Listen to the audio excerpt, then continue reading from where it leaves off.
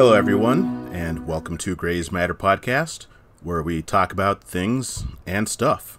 Today, we have our co-hosts, Jen and Erin. How are you two doing tonight? I am doing good. I do not have a migraine this week. That is fantastic. I'm doing slightly less good, but... Yeah, it sounds like you've had quite the week so far. Yeah, yeah. It's been a lot of minor annoying things. Even the minor things, they do build up quite a bit. Yeah, they all happen at once. It's like you have 5 or 6 minor things. It's like a tiny avalanche where you're like, none of these stones are particularly large, but it is still an avalanche. Exactly. I did have 2 migraines this week, and that was really frustrating. When I say I don't have a migraine this week, I mean like at this exact moment I am not in pain from a migraine. Oh, yeah. I'm not at this moment either. Yeah, I don't actually get migraines. I get bad sinus headaches, and I had one. Oh, Jen, you're cutting out there. Is your headset plugged in? It is plugged in, yeah. Can you hear me? I can hear you. Now it's okay. The last couple sentences was really in and out. Hear me right now? Can hear you right now? Much clearer, much clearer. Much clearer.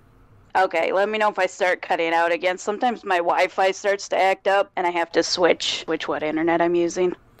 I totally get that. Been having that problem constantly here. You know, we have one of those routers and modems, so we have 2 different Wi-Fi connections with 2 different networks, and it's so frustrating. Didn't we just used to have where we had one and it worked, or did I just imagine that?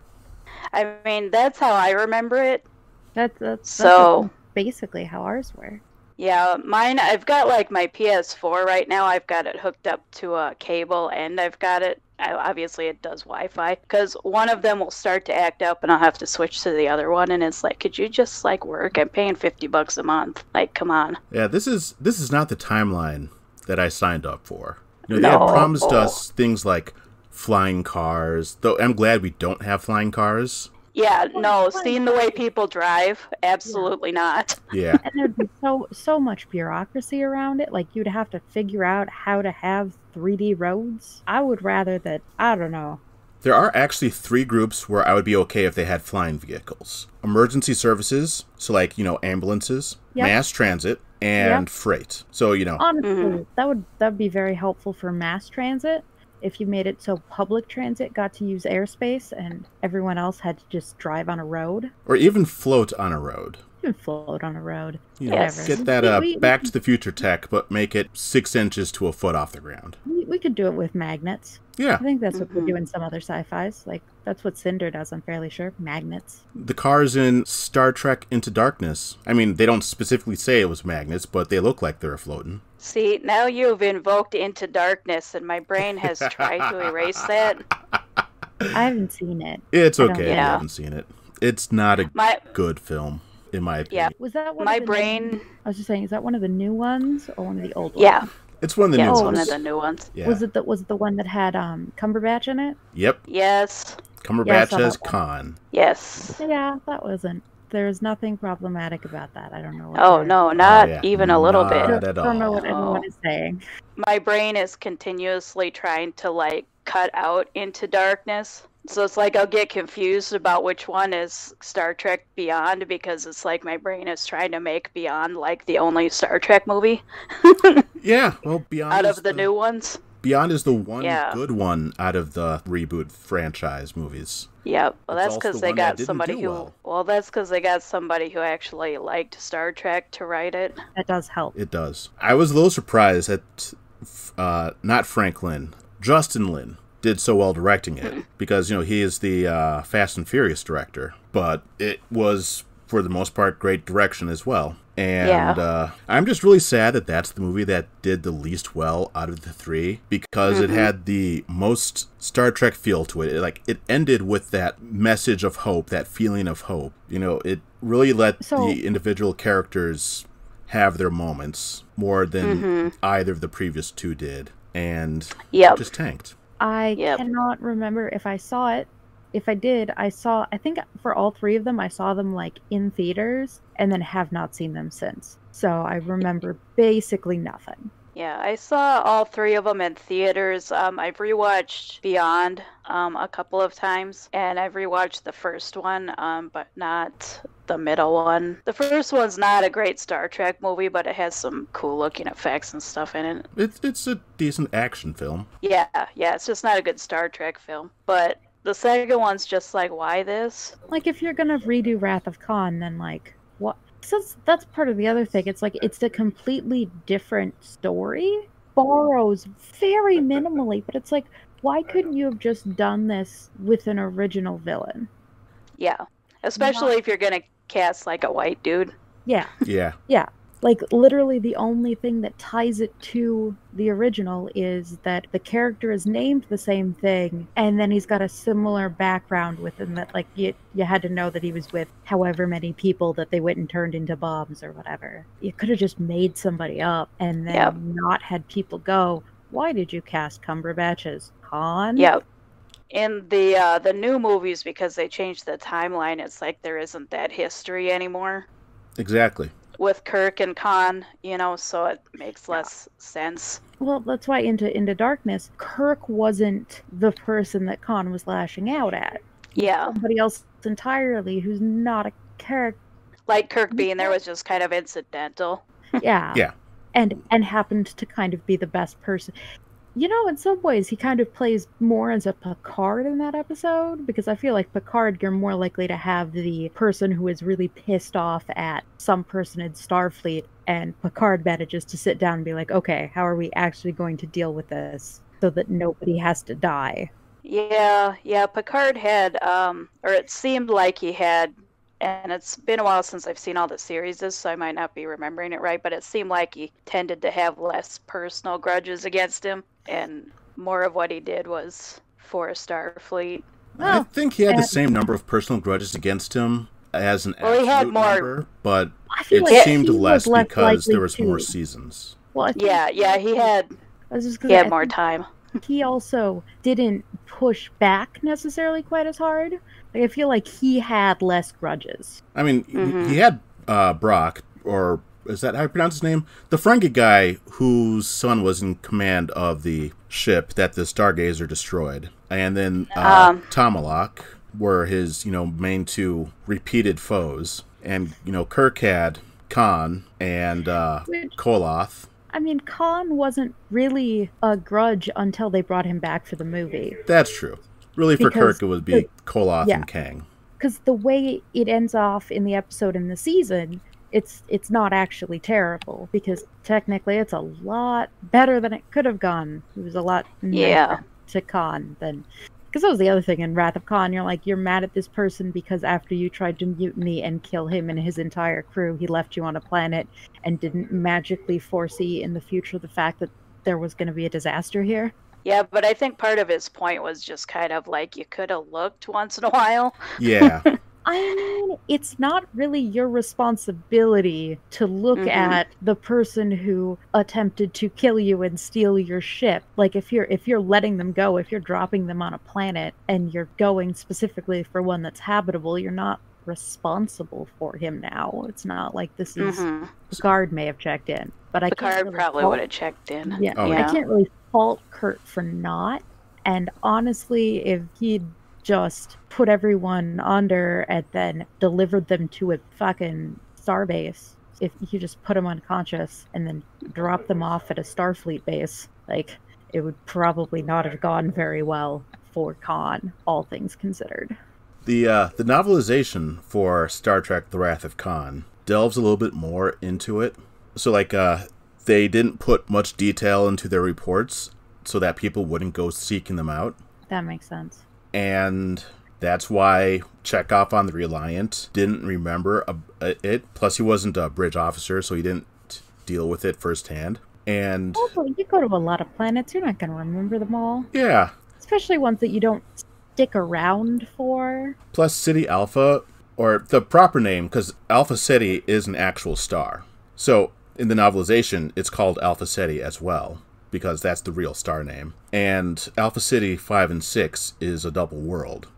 And so the reason why, when the Reliant gets there, and it's like, there's a planet missing, but it doesn't seem like it, is because it's kind of like Pluto and Charon, where they share the orbit. It's like, well, it was an old probe that went out and looked at this place. It probably just, recorded it wrong. Or something happened, because things happen in space. Yeah. The novelization makes a lot more sense than the movie did. I feel like that's part of the point of novelization. Typically, You can sit down and you can, dig in more than you can in, a theater flick. Yes, definitely. But yeah, Into Darkness tried to put in Space Seed, Wrath of Khan, and elements of The Undiscovered Country all into one movie. So not only was the writing not good, but the pacing was off because they tried to cram too much into too little time. So it's just, go, go, go, no time for development. But we need development because you're redoing everything. Why? Mm-hmm. Which, in that case, just be original. Yeah. Just find some guy and you're like, oh, it's a character we've never seen. I don't think that's actually going to be a problem. I think throwing in somebody who literally the name is the same, and then part of the backstory, but the grudge, that's what the movie is based on, is the grudge. That's the inciting incident. That's completely different than why. And we all knew it was Khan. And they tried to lie to us. Lying isn't witty. Make up a different backstory. Yeah. You already made up a different backstory. Just move it slightly further away from the original. There's File this up serial numbers. There's this YouTuber whom I follow. I think it's Triangulum Studios who did it. Discussed a way to make Into Darkness a better film, where it's John Harrison who is the bad guy of the film, and talks about why he is out to stop Admiral Marcus and betray Starfleet, and he goes out to search for Khan, and he comes up with this brilliant storyline. I'll post in the show notes a link to the video, but it's so much better than what JJ and Orsi came up with, and it also doesn't lie to us about, this isn't Khan, oh wait, no, it actually is Khan. I'm assuming, Justin, you have you guys seen Picard? Yes. Several times. Very much have enjoyed Picard. So because it was actually, my husband was watching it, so I didn't start watching it until several episodes in. So I've seen the second half of the series, meaning I know basically everything that happened in the series, because, I'd be like, who is this person? And have it explained to me. But I actually should sit down and watch the earlier episodes. What did you think of the ending? I mean, I agree with Picard that there was no reason they had to take off, they had to get him exactly as late in life as they got him. But, no, I liked it. How about you, Jen? I'm trying to remember exactly how the ending went, because they did the thing with the thing. I mean, they had the whole thing with the androids, right? The VC Andrews' sister fights Seven of Nine and gets pushed off the edge. And all right. Okay. Picard fights the Romulans until Starfleet arrives. And oh, that's right. The VC Andrews brother is not brought up again. And the entire VC Andrews thing really creeped me out. Which was the VC Andrews? So, VC Andrews was a novelist. A friend of mine introduced me to her novels. I haven't read them, though. But incest is one of the themes in her novels. And the Romulan siblings, who are part of the Tal Shiar Vought... not Vought. The Romulan agents, who are not Commodore O, seemed super sexualized. And their siblings... And there was a super big, there was a super big Game of Thrones feel going on there. Yeah. But I felt that she was really playing into that, like one of the early, partially making fun of him for his relationship with, the synth. But a lot of their interactions more felt like, especially like in one of the later episodes, where he kind of goes after her. He's like, so I'm the worthless little brother who got us here. Yeah. And it sounds like he's been living in her shadow for like his entire life. And he finally, unfortunately, in a way that is really terrible. Okay, I'll be honest, I like that she died. Yep. Yeah, I mean, I can't argue with that. Yeah. He was a character who I could see like having some ability to say she was just awful. Yep. Every single thing, and she knew it. She was very sadistic. Like the bit where she's with her grandmother who's unconscious in the thing. Oh, her And aunt? she's like, yeah, or yeah. The redhead. And she's just like, the boar should have, the boar should have tried to go for me. I would have been an excellent boar. Yeah, I just kind of had to refresh my memory a little bit because I only saw it the one time and it's been a few months. But yeah, I mean, I liked it. The relationship with the Romulan siblings was a little bit weird, and I didn't necessarily care for the fact that some of the synths actually turned out to be evil. I'm like, oh, come on. Like, did we have to do this? I don't think evil is the right term. Like, one of them was conniving. Yeah. But in general, like, I feel like the entire point, like, where Picard was coming from and where it kind of went to, wasn't that they were evil or good. It's that they were still very, very naive. But you had the one that kind of, like, killed one of her sisters and was, like, trying to work with those, that group that was going to destroy the universe and wipe out all the biological life. The extra-dimensional AI god things. It was, yes, you had the one who was conniving and tricking other. The thing is, the reason that she did that was enough people were on the fence to something that she looked at as she's like, well, no, we have credible proof that there is a threat. And not defending what she did, obviously, but it wasn't coming necessarily from a place of malice. Once again, I think this had to do with some of the naivety when they're talking about, yes, they were attempting to wipe out a large part of the universe. Theoretically, we don't actually know what was coming through, essentially, which I found kind of weird, because it's like, if these like old synth have basically written off all organics in the universe, I don't know why they like waited. They're like, oh yes, organics are dangerous to us and they will always hate us and try and oppress us. So when we see that happen and somebody tells us about it, we will then go and wipe them out instead of doing it right now. But I think that, like, I get some of that, but she did still, like, stab one of her sisters in the eye to frame that other thing, and I have a little trouble with that, you know? Well, not only does she do that, but then she lets the threat go. Like, that was part of it. So she kills her sister, which was kind of interesting because he lied about that to his sister. Because when she finds him, she asks, have you fucked any of them? And he was like, no. And she was like, have you killed any of them? And he was like, yeah, one. I guess you could say that he did by proxy. But I found it interesting that when we saw, and I know this is because we had to, like, when we saw it had to be really damning evidence. But it was interesting that she was the one who had stabbed the eyeball instead of just, like, saying, hey, you have to go kill her now. But no, definitely not trying to paint her in any kind of positive light. But it was, in fairness, one of them who decided to set free a threat in order to try and, like, honestly, there are ways she could have accomplished that would have not involved murdering someone. Yeah, I just kind of didn't like that it, because they spend the whole time trying to, say, oh no, the synths are not dangerous and stuff, and then one of them turns out to be dangerous, and it's like, oh, come on. I feel like because the line that we get after that, and you have to forgive me, I'm bad at names. I don't remember the names of any of these characters. But after the one human that was there finds out, like when he looks at the footage. AI soon. And he was like, wow. Because he makes a comment where he's like, I had hoped you guys would be better than us. And then puts her, like, it's humanizing.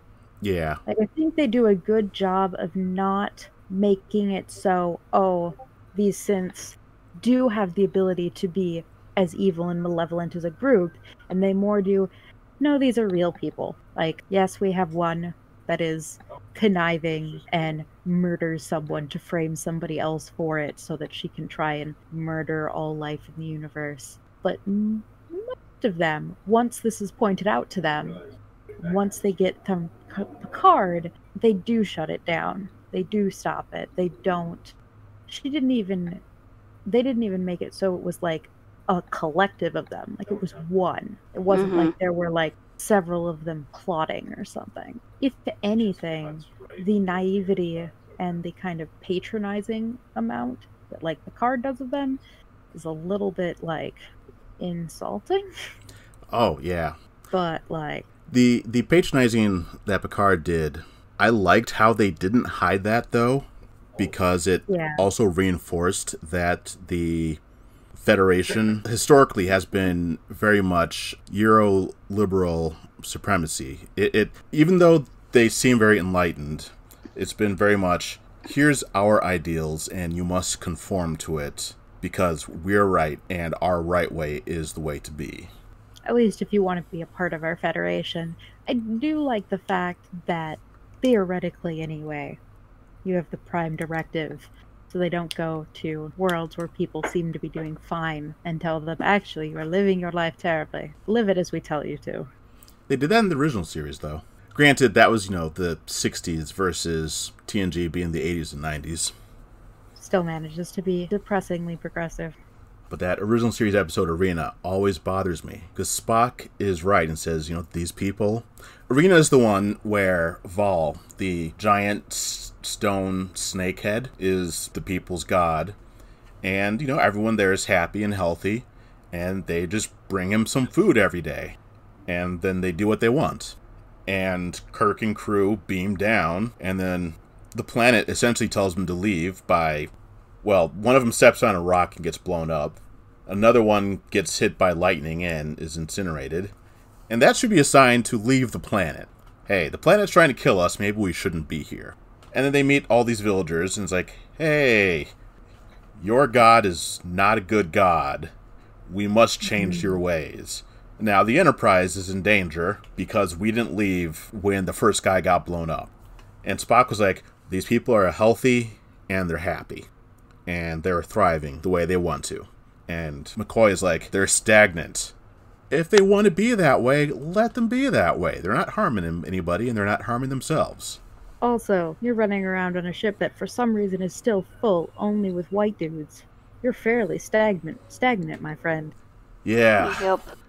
Yeah, I did like Picard, though. And I kind of liked how they showed more of the universe, other than just Starfleet.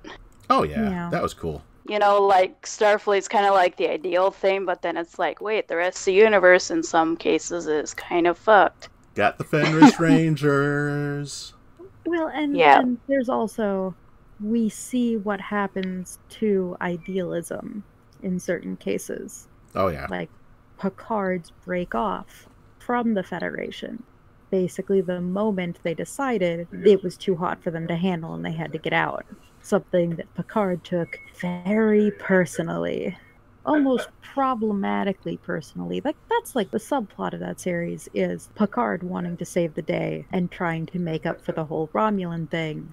When, that happened. I think the greatest meme to come out of Picard was Fleet Admiral What's-Her-Name, the CNC of Starfleet, saying, the sheer fucking hubris. Because now that is a meme on Facebook for when people are idiots. And it is chef's kiss. I love it. Yeah. I mean, Picard gets a lot of hubris. Oh, yeah. Mm-hmm. Which, and someone said it to his face. He was Admiral Picard. He had backing to have hubris. Which does mean that eventually when you step over that line, you just have so much more hubris to blow up. Including when you decide that you're going to go into an area marked for Romulans only, in a planet where people are very disappointed with you, and start talking in Romulan at them. Though, that scene is one of my favorite lines, because one of the other great lines to come out of that show was, I regret your choice. Yes. It was such a good punchy line when it comes up. It is. It is. I regret your choice. I wish they, told us what happened. They left too many loose threads for my liking, and I hope they pick them up in season 2. Mm-hmm. There's be a season 2? There's supposed to be a season 2. Ooh. Well, then they're supposed to leave loose threads. Well, otherwise, what do you do with a season 2? Make new threads. Yes, but for it to be a series and carry over, you always have to have some of the loose ones. This is how you do anything that's got a sequel. Yeah, but they never said what happened to the Romulan brother. No. Is he still on the planet? Is he holed up on the La Sirena? Here's the thing. Yeah. I don't think that's an important thread. No, but it's leaving me, making me wonder. Like, well, it's not literally every single thread of anything. And honestly, of the questions that exist, I don't really care about the Romulan brother. Like, I mean, yes, he has enough of a character arc that he's not despicable entirely, but like, I still don't care about him. Yeah.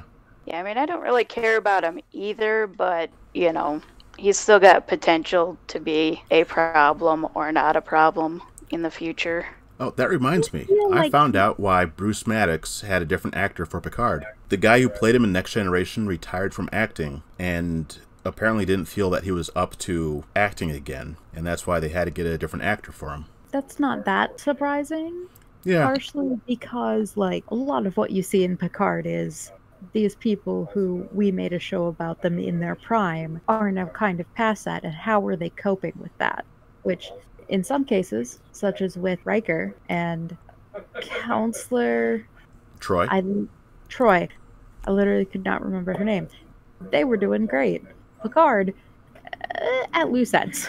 Yeah, well, I think Picard has never been a perfect character.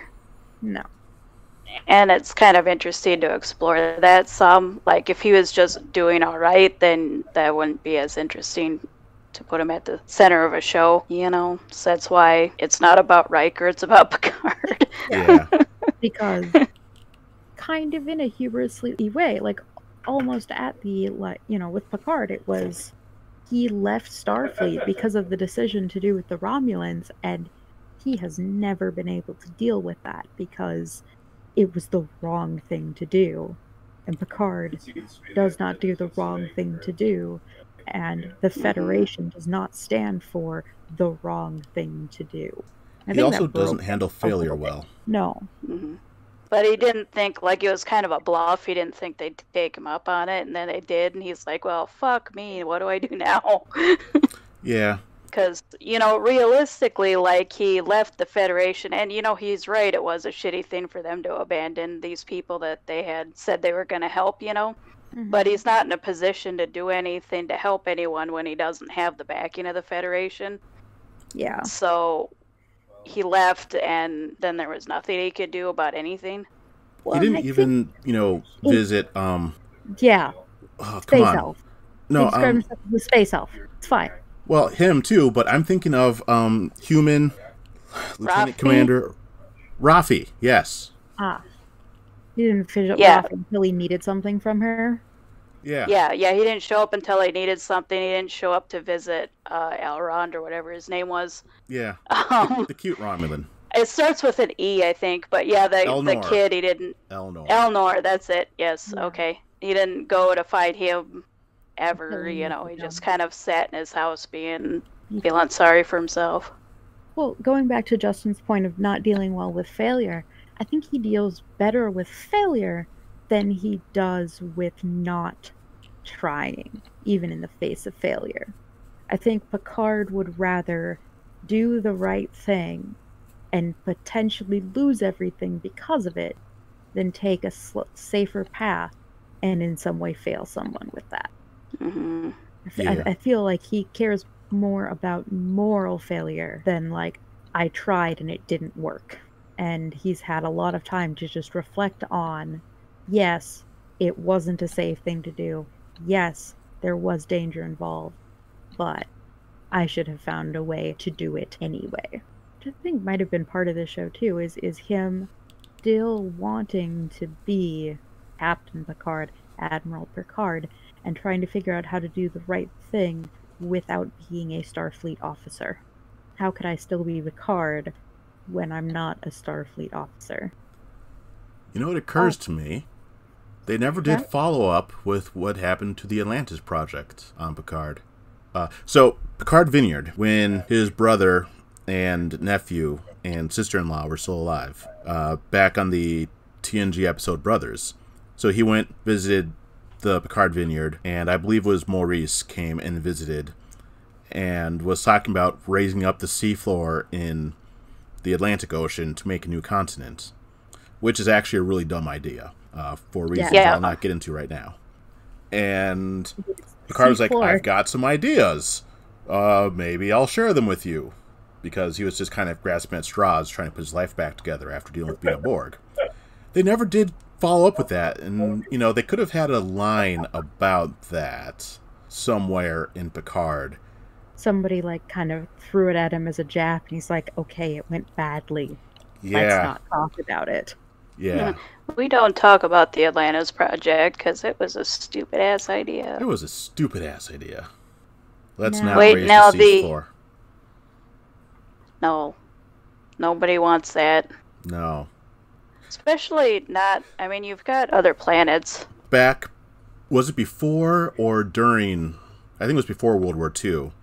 There was a scientist in Germany who wanted to create a new continent by putting a dam over by the Suez Canal and just turning that entire area into a new landmass.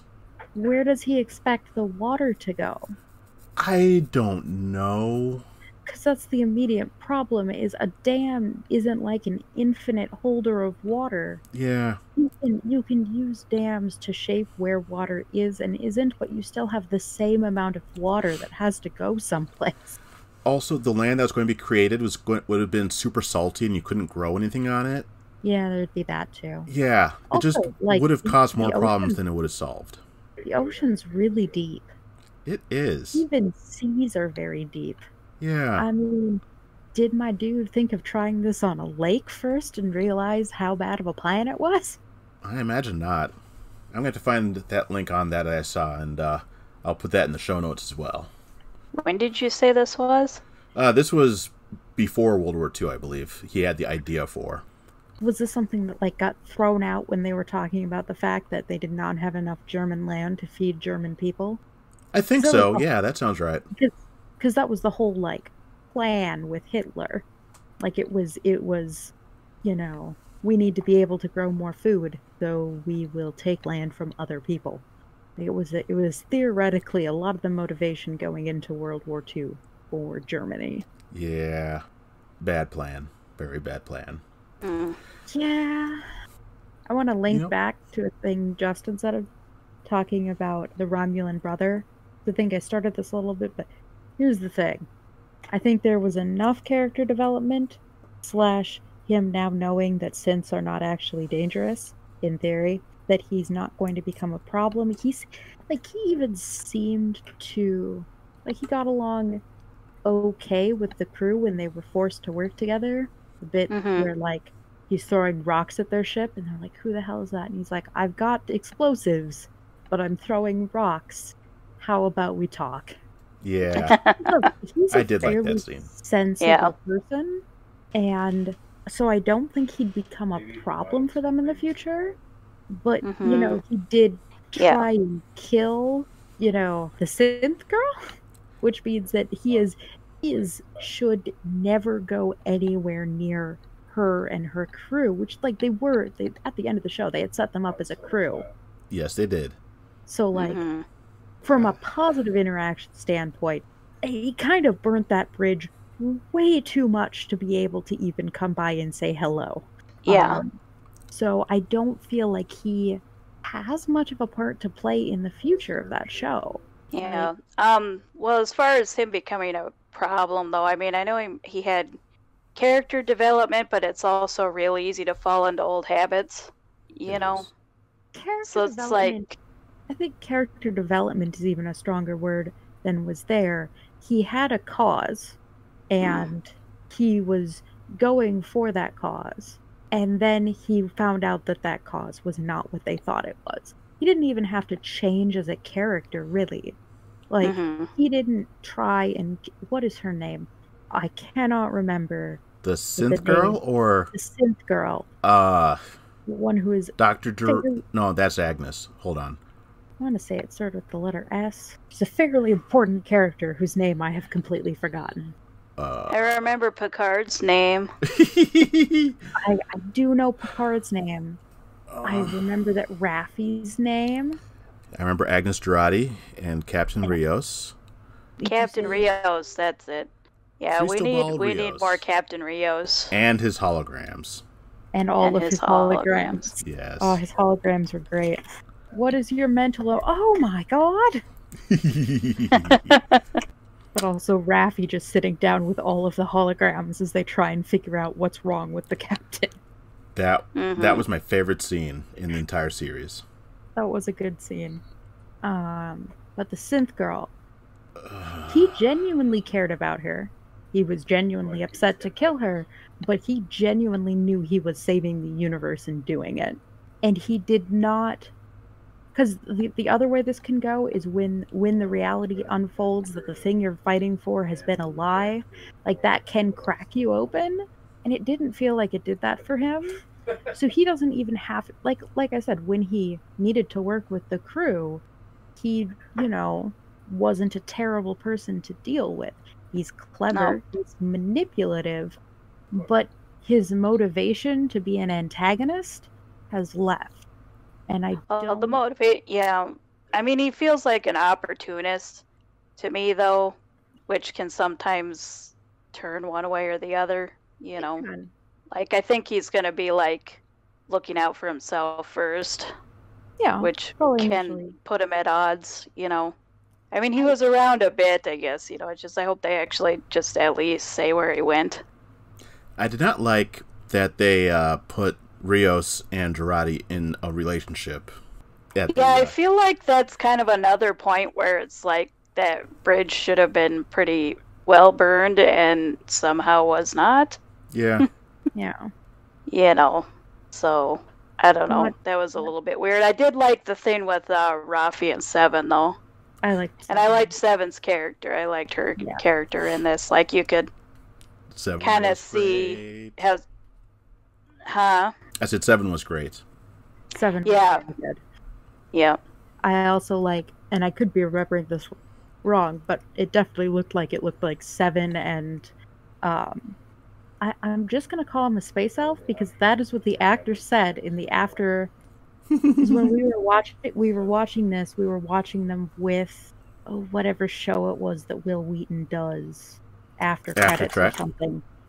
Yeah. And he was chatting with them, and that actor described that character. He's like, "Yeah, I'm basically a space elf." Which well, just because he is basically a space elf. Or a Romulan is. They're space elves. Yeah. But it looked like he and 7 were gonna hang out and have fun adventures, and that looked cool. Yeah. I think that it's probably a better fit for that character than following Picard around. Yeah. Yeah. But more of a, apprenticeship and not romance.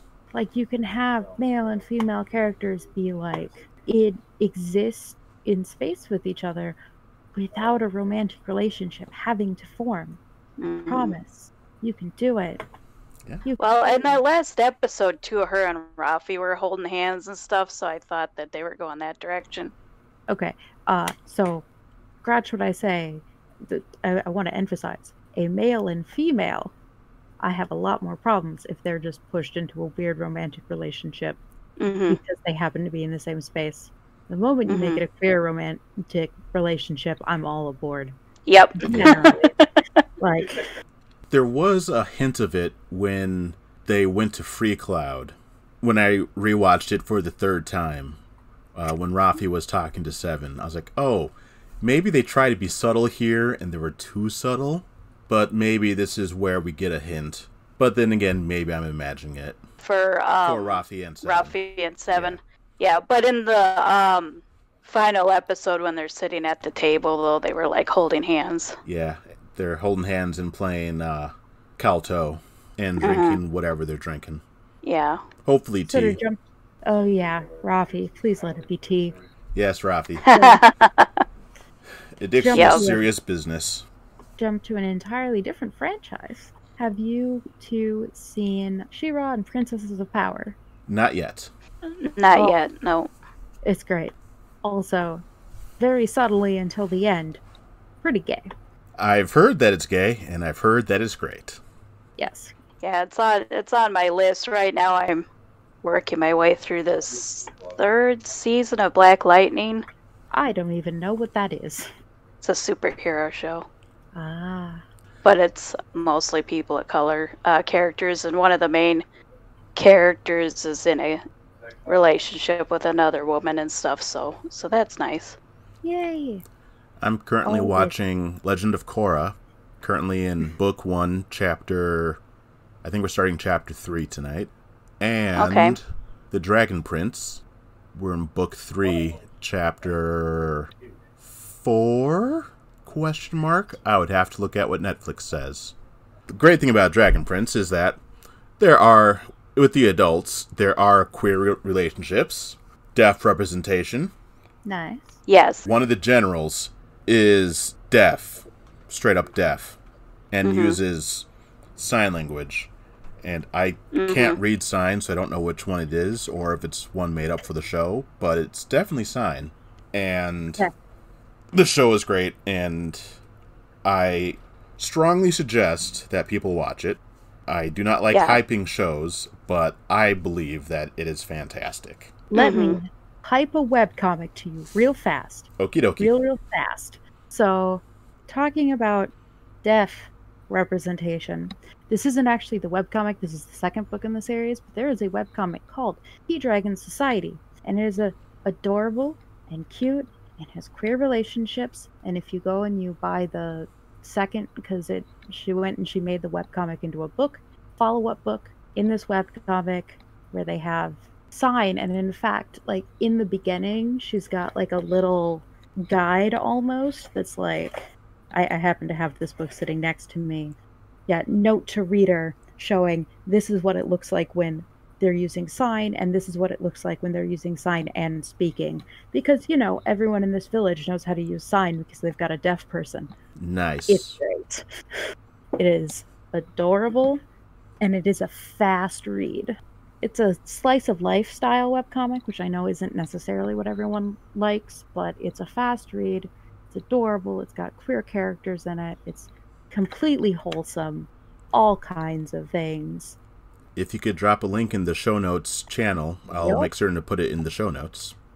It was. I think it was you saying deaf representation, and I was reminded of these beautiful books. Oh, they're so good. They're so sweet. It is refreshing to have positive deaf and queer representation in children's media. In well-written children's media. Like, I am here for Dragon Prince and Steven Universe and Avatar and Legend of Korra, like, hardcore. I had never heard of Dragon Prince, but apparently might need to watch it. I'm so bad at watching things, guys. Yeah, it's the same creators as Avatar. I didn't hear of it until this year. It's 3 seasons, 9 episodes each season. Fast watch. And short episodes. It's like a half-hour show. I think I heard of it, like, I think I started watching it when the first season, there was only 1 season. Oh, and there's people of color. Question. Answer. Polly? In really any of these other than, I know in Steven Universe, because I'm going to be real with you. Yeah, Steven Universe. I did have an episode of Steven Universe after which me and a girlfriend held each other and just very excitedly said, polyfusion, polyfusion, polyfusion for several minutes. Yeah, I remember that episode. That's a representation I would like there to be more of. Let me just go through my mental notes right quick. I don't believe so. Yeah, I can't think of anything right offhand. Avenue 5 does, oddly enough. What's Avenue 5? That is a science fiction comedy. It has Dr. House. It's got Hugh Laurie in it. Hugh Laurie. Yeah. It is a science fiction show, comedy. One episode is super dark. Oh, God, I did not need to see that. Yeah, the second to the last one was, like, super dark. I'm like, whoa. It's like the whole thing was dark, but it's like, this is too much. Essentially, people are on a cruise line in space, and it's supposed to be how many weeks, and it turns into several months. Oh. Yeah, because they get knocked off course, and the ship's designed like stupid. So they're stuck out there, and they're kind of dealing with all those issues and stuff. But the captain, the Hugh Laurie character, has a husband and a wife. Nice. Back at home.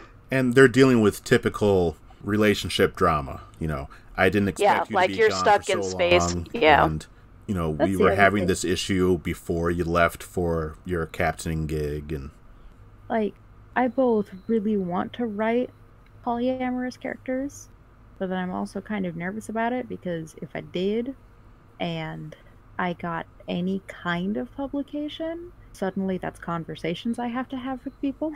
totally might- understandable. Which the difference between polyrep and talking on a small podcast, and when you're talking about poly versus queer, when you are talking about poly, you come out for yourself and your at least most known partner, or at least the partner that the people you're talking to are coming out with. Like if I come out as bisexual, this doesn't out anyone who's in a relationship with me of anything other than being willing to date a bisexual. But if I were to tell somebody that I'm poly, well then that you can't just say I'm poly, but hey, don't worry, the person I'm married to is monogamous. It's all fine. Yeah, that does open up some doors for conversation that it's not easy to have opened, especially in this day and age. And part of the world. Yeah. And not always safe either. Oh, exactly. Yeah. Because there's, you know, on the one hand, I don't necessarily want to alienate like people, and then there's on the other hand, there, you know, it's not a protected group, so if a workplace decided to have a problem with it, in Minnesota as a what's that called? No fault, or no, not no fault, but at will. Oh yeah, at will. No faults for driving. Yeah. Which is what I started to say and what we all immediately thought of. But yes, it's the equivalent of that, but for a job. At will. I do worry about that sometimes because I have been somewhat vocal about being polyamorous. You know, I write about it on my website. My coworkers, if they decided to poke around, could find my site where it has a picture of me on it and uses various pronouns for myself and talks about being polyamorous and has recordings of myself being on panels about polyamory. That could go poorly if a workplace decided to, retaliate against me. And it's getting worse instead of better. And it's like it didn't get that great to begin with, but now we're going backwards. Yes, we are. And it's, I don't know, it's just frustrating. It's like, as human beings, we should have been doing better than this, like a lot better a long time ago. And not only are we not doing that, but we're also reversing progress. Being dragged backwards, kicking and screaming. Science has been politicized. Basic health has been politicized. Yeah. There's a fucking pandemic going on. Should we listen to the CDC? Only if we're pushover liberals. Yeah, well, I'm gonna get a t-shirt that says pushover liberal. Nice. Have either of you been getting political scare mail from the Republican Party? No, I have not. Oh. No, I've seen advertisements online, though. Wait, I've seen pictures from friends who have, but I haven't. Yeah. So, like, Joe Biden has embraced the radical left, which I always look at, and I'm like, Republican Party, stop trying to break my heart by thinking Joe Liberal. Stop trying to break my heart by making me think Joe Biden is a radical left. Yeah. Yeah, I saw something about that on Twitter earlier. They're like, yeah, you really think this is radical left? It's like, I've got some unfortunate facts for you. Yeah, it's barely even center left. One of the three things listed on there is talking about the Green New Deal, which is probably the truest quote from Biden that they have on the flyers, which is essentially like moving away from fossil fuels, which they say as like getting rid of blue-collar jobs. That's like, really? You're still on the point of trying to pretend that coal jobs are a net positive? They're not even good jobs to have. Like, they're good in the sense that they're like skilled labor that is worth a lot, and which makes it so that, and, you know, sometimes they their existence props up the entire economy of a small town. But there are ways of dealing with that in ways that don't hurt those people, that don't involve killing the entire planet. Plus, so you can have money. Like, we're at the point where global warming is starting to really impact everybody's life. And you're at a point where I'm like, is that money worth it right now?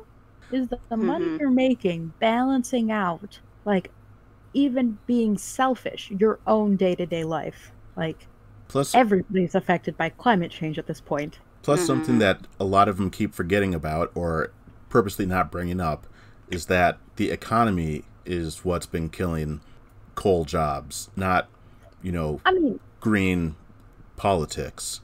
Because consumers have been wanting different materials.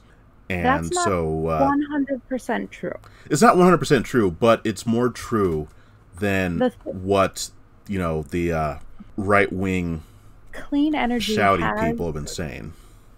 Clean energy has gotten a major boost from legislation.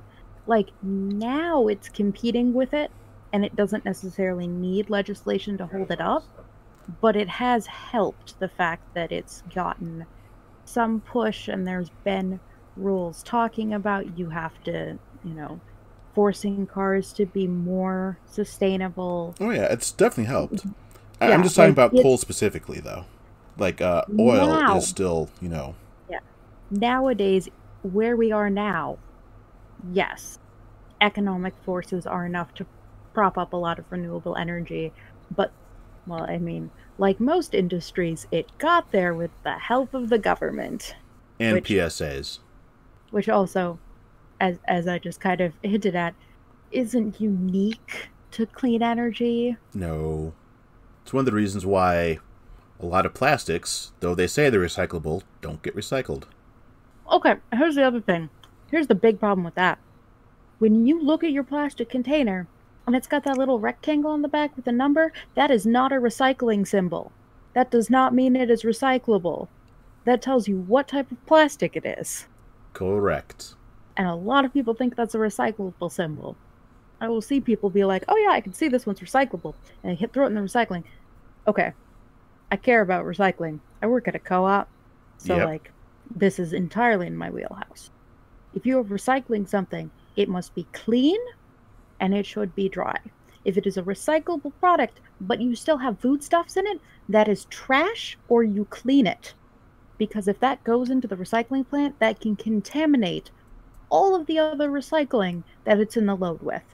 So make sure it is actually recyclable, which is going to depend on your specific recycling thing. You can check that usually on their website. And make sure it's clean and dry and don't wish cycle. Also in the city of Minneapolis and several other places, you're no longer allowed to recycle black plastic, so know the rules. I didn't know you could recycle black plastic in the first place. I thought that was never recyclable. Nope, that's going to depend on what the plastic is. Actually, to kind of clear up what these terms mean, technically, by a technical definition, you don't recycle plastic. Recycling is when you say take a glass bottle, melt it down, and then turn it into any other thing because you've made it into glass. Yes. Plastic doesn't work like that. Like if you have water bottles, plastic water bottles, and you melt them all down, that's not just like new material that is going to become instantly the same kind of water bottle. You're actually reusing it. That's why actually, if you've ever seen any of those reusable bags that say on them, like, I used to be plastic bottles or something like that, it's because you have to, you're just taking it and you're using it for something new, because that's how plastic works.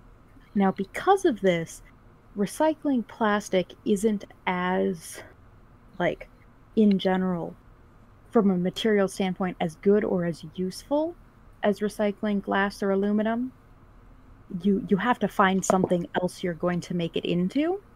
And right now, oil, I think oil is pretty cheap right now, which means that making new plastic is generally cheaper and easier to do than recycling plastic. Very much so. The reason that a while ago in Minneapolis, or Hennepin County, I think it actually is, where they sent out to Hennepin County and said, we're not going to take black recycling anymore. The reason for that is because they sort plastic recycling with lasers. They throw a laser on it, it bounces back, tells them what kind of plastic it is, and allows it to be automatically sorted. Black plastic will not reflect a laser, so it has to be sorted by hand, which is more labor consuming and therefore costs more. And plastic barely pays for itself in a recycling plant as it is, so they don't want to put extra resources onto black plastic because that's just like one extra step and an extra cost for something that's not worth a lot. And that is why in Hennepin County, they do not want your black plastic recycling, because they have to sort it by hand, not with lasers, and it's just not valuable enough to be worth their time. You know what I miss? My soapbox. What do you miss? I miss when you had to separate your paper, aluminum, and plastic, before it commingled. Why? Because the recycling plants didn't have to, it was easier to have all that sorted out and not as much of that got pulped and put into landfills when it made it to the plant of the recycling. Because we had to be more conscious about what we were recycling. Yeah, but also a lot more got thrown. Like, yes, the recycling plant itself had to throw out less, but we were throwing out a lot more in a very general term. But is the amount of what's being thrown out from commingling offsetting what was not being thrown out? So I can't know that for sure. I do know that they did put the time, money, and resources into going for the commingling. Mm-hmm. So I'm guessing in some capacity, and it could just be like a placebo thing, like it could just be people feeling better about doing more recycling, but it was worth the resources to put into a change for the recycling plant itself, or at least for the county. Some people recycle terribly. Here's the thing. When we were, sorting them out separately, were people more likely to rinse and get their recycling perfect just because they had to put it in a specific bag? Well, I can't speak for others. I can only speak for myself. Yeah, and that's the thing.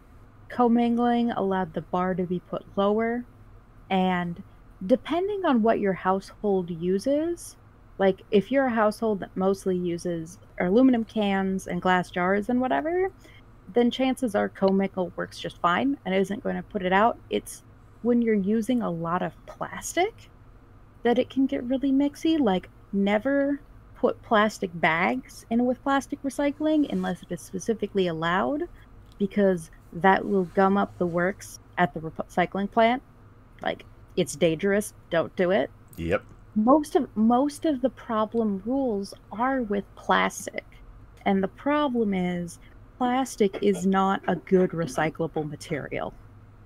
But it also is it's worse to have plastic in landfills than to try and find something to do with it.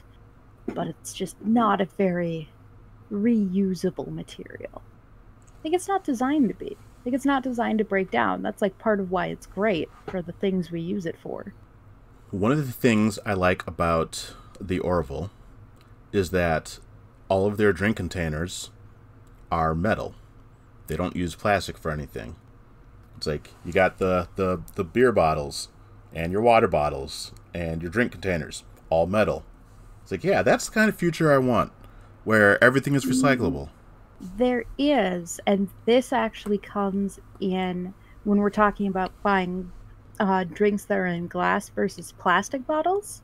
There is a certain cost to using glass in the fact that it is much heavier and therefore it takes more fuel to move it. You're also more likely to break it, so it's less likely to do its job successfully.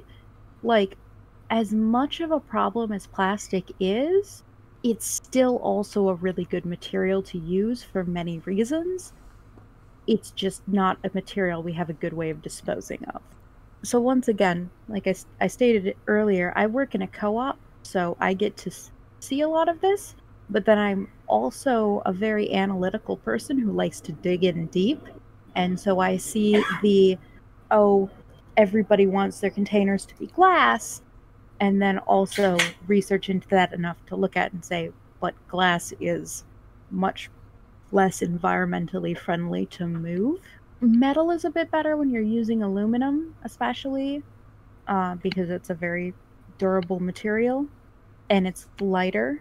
Honestly, my only problem with aluminum is if for a water bottle is I don't like the way the water tastes in an aluminum water bottle. But it's honestly I feel like it's not as romanticized from a environmentalist perspective as much as glass is, but it's probably a better material. Yeah. No, I agree with that, yeah. It doesn't break, it's lighter, it's very easy to recycle. Well, hopefully we will get there where we use less plastic and have better recycling across the board. But we've been recording for over an hour now. And I'm not really sure if there was a theme. Themes are overrated. You're the one who's got to stitch it all together. That is true. That is true. Please keep in my soapboxes about the importance of how to recycle properly. Oh, definitely. Any last thoughts, anyone? Everyone remember, always feed your space elf. I'm sure he can feed himself.